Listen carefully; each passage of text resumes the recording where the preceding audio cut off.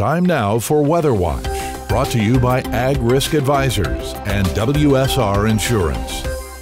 Matt Makens here, time for another Weather Watch. In this one, I want to break down what happened in November and how it's going to carry over into December. So we'll have your December outlook this week.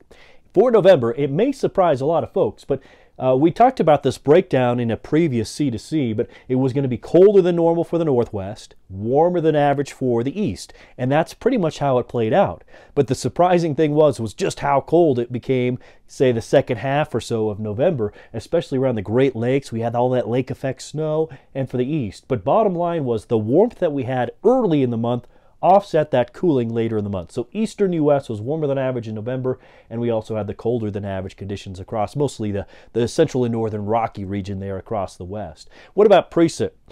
We did have some valuable water throughout Texas into Florida, although sections of Florida, obviously with the hurricane situation recently, we could probably taper off on some of that rainfall. We don't need to do any more flooding.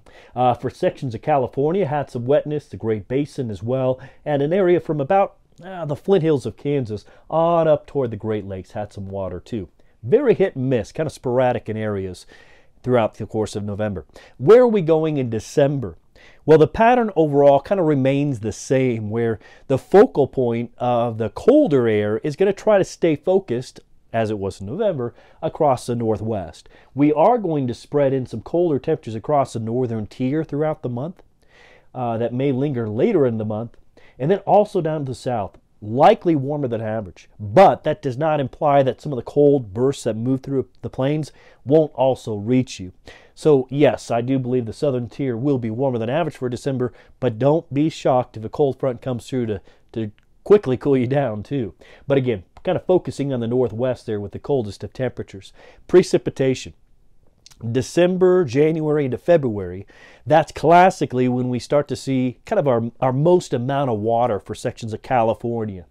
So it's going to be potentially wetter than average, but the Santa Anas, the direction of the wind, may limit the moisture really on one side of the Sierras or the other. It's not going to blanket everybody.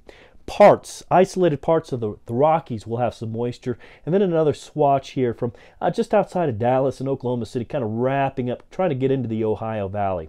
Drier than average, some of the southern plains and sections of Florida. That's your week's Weather Watch. I'm Matt Makens. We'll see you the next time. Weather Watch is brought to you by Ag Risk Advisors, with you no matter the weather, and by WSR Insurance, providing insurance solutions for more than a century. Visit their websites for more details.